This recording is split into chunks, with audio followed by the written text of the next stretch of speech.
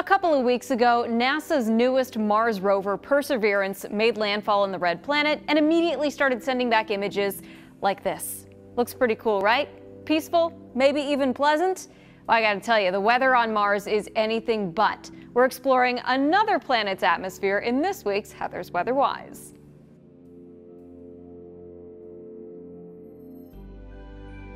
First, let's get our bearings.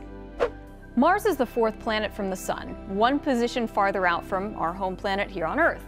It's one of the so-called terrestrial planets, meaning it's made of rocks and minerals similar to Earth.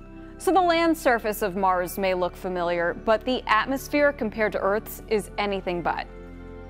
For starters, it's a lot thinner than Earth's atmosphere. By weight, Mars's atmosphere has 1% of all of the gas molecules that Earth's atmosphere has.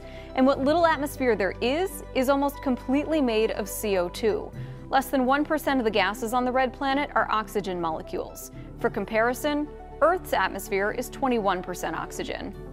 Here on Earth, our relatively dense atmosphere and all of the gases that make it up help to trap and absorb heat from the sun, and that heat helps to keep our planet warm enough to sustain life. Mars's atmosphere, by comparison, is much thinner and just can't do that. So the average temperature on Mars? -80 degrees Fahrenheit. That's an average, though. A thin atmosphere means that Mars experiences huge temperature extremes. A summer afternoon near Mars's equator may get up to an idyllic 70 degrees, but a midwinter night, -220 degrees. Kind of makes our weather here this time of the year seem pretty tame, right? Well, those big temperature fluctuations on Mars can trigger some pretty big pressure differences. And I don't care what planet you're on, when there's a pressure difference, that's going to trigger wind. On Mars, winds can reach up to 60 miles per hour, and on a dusty planet like Mars, winds mean dust storms.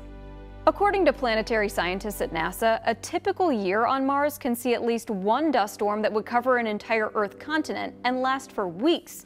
Every few Martian years, or about 5.5 Earth years, a dust storm can grow to cover the entire planet. What I find really cool is that those global dust storms on Mars actually become too large to survive. You see, Earth and Mars both have weather for the same exact reason. Incoming energy from the sun heats the surface of each planet a little bit differently, and it's those temperature differences that lead to the pressure differences that lead to the weather. So if dust is blocking out all of the sunlight, well, the unevenness dissipates, things stabilize, and the storm itself dissipates too. Perseverance, or Percy for short, is designed to be able to take the first measurements of wind direction on Mars. Other weather instruments will track pressure, relative humidity, as well as dust and water content in the air.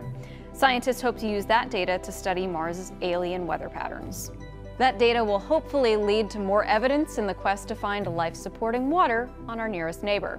That's it for this week's Heather's Weather Wise. I'll see you next week with a new topic, but until then, remember it's good to be a geek.